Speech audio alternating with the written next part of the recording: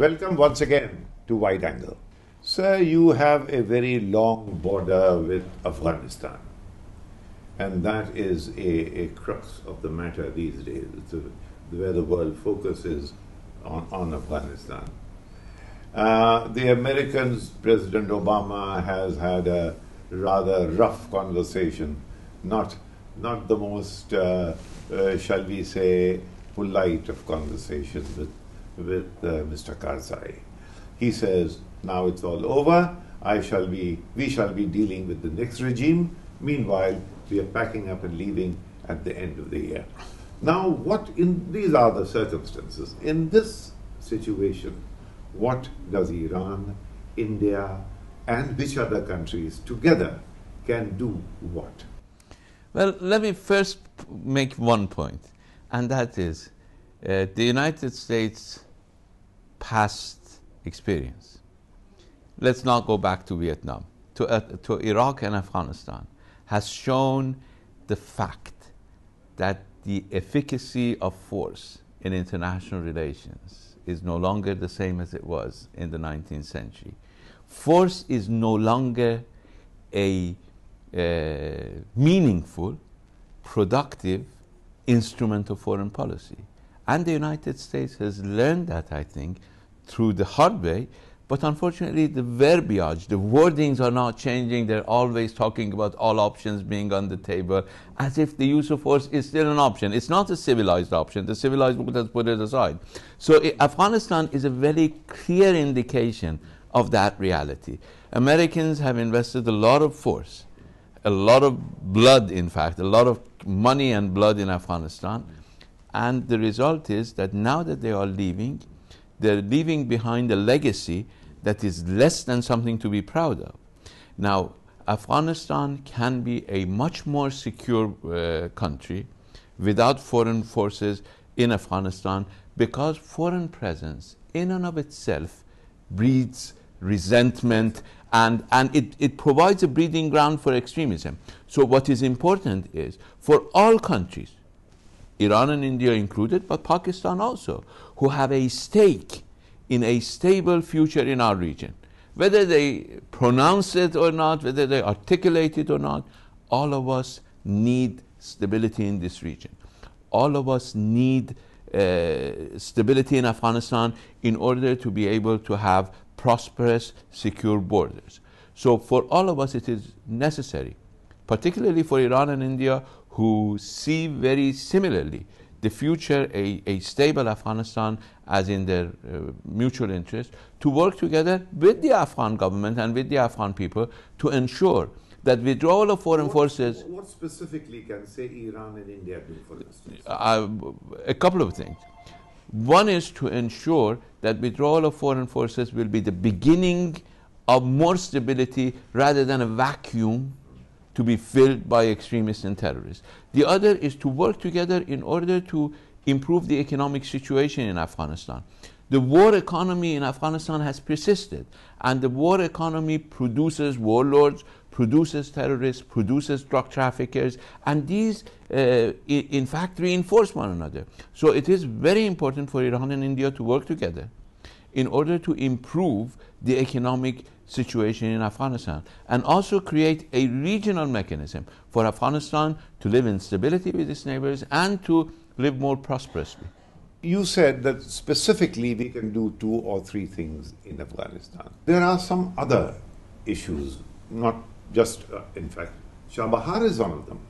What is the status of Chabahar? That impinges entirely on our cooperation with Afghanistan. Well, I'm looking forward to talking to my Indian friends and colleagues in the next 2 days to work out a general scheme for cooperation between Iran and India, not only on Chabahar, which is an extremely important part of it, but on a corridor that connects India, Iran, and Afghanistan, and Central Asia, and provides a very positive contribution to the development of the entire area, but to peace and stability in the area. Dilate on that just for a minute.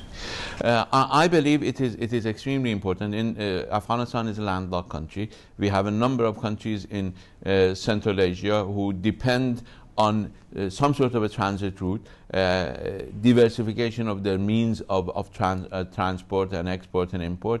So Chabahar is strategically located. It's a project that can be the symbol of cooperation between India and Iran, and a symbol of Indian and Iranian contribution to peace and stability in the entire region.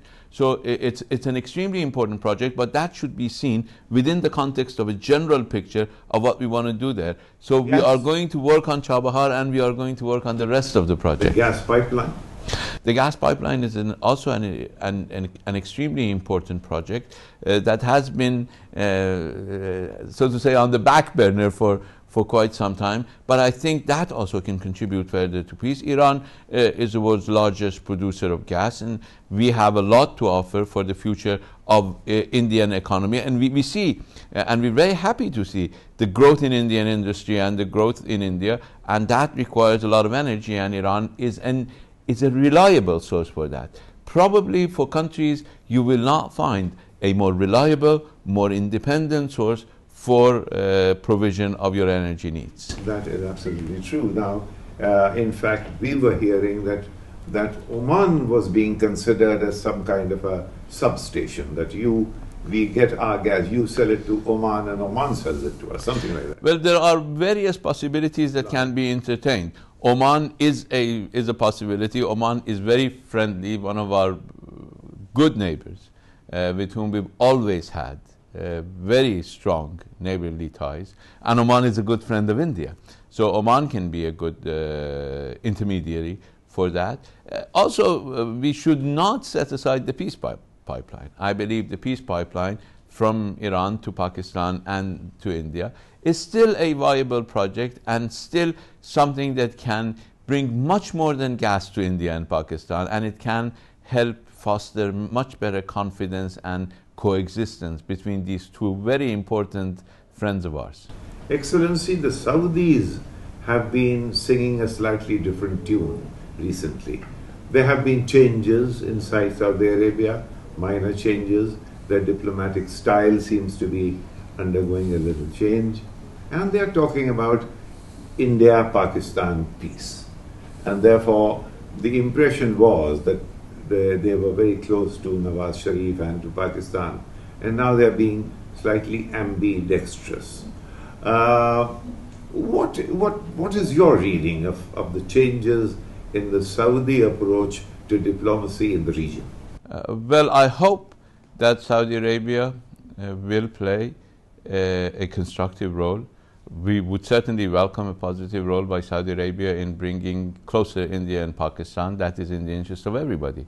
But in our immediate neighborhood, we hope that Saudi Arabia will play a positive, constructive role in putting an end to the extremism and violence that is spreading to our region, threatening everybody, including Saudi Arabia.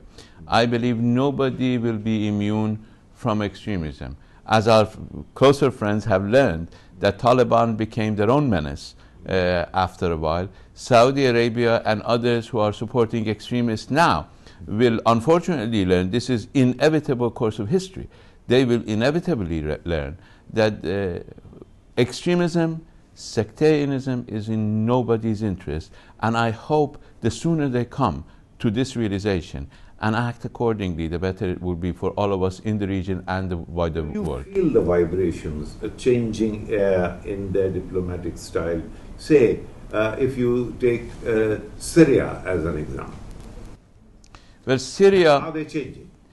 Well, I certainly hope so. I haven't seen any indications yet, but I certainly hope so. There are others in the region who are moving more seriously towards understanding the realities and setting aside the illusions. I believe our Turkish friends are looking at the realities. I believe others in the region, I believe people in the West are looking at the realities. They have a long way to go, in my view, because it is important for everybody. People are being killed in Syria. That's at the end of the day. Whoever is responsible, people are being killed. Innocent civilians are being killed in Syria. So we all need to set aside illusions and work on a peaceful but possible peaceful outcome. or possible political outcome. And it is important to look at the realities. It is important to set aside illusions that Syria can be the slaughterhouse of extremists. It won't be. Extremists are not slaughtered. Extremists breed through such environments. So it is important for our friends in the region to understand this and to work together to address this issue, and in the process to bring an end to the Syrian tragedy that is engulfing the entire region. But you haven't seen any evidence yet of a Saudi change of stance. I hope to be able to see it. Maybe I haven't looked hard enough. If you have, I will be happy to hear it. They haven't. We'll resume this conversation after a short break.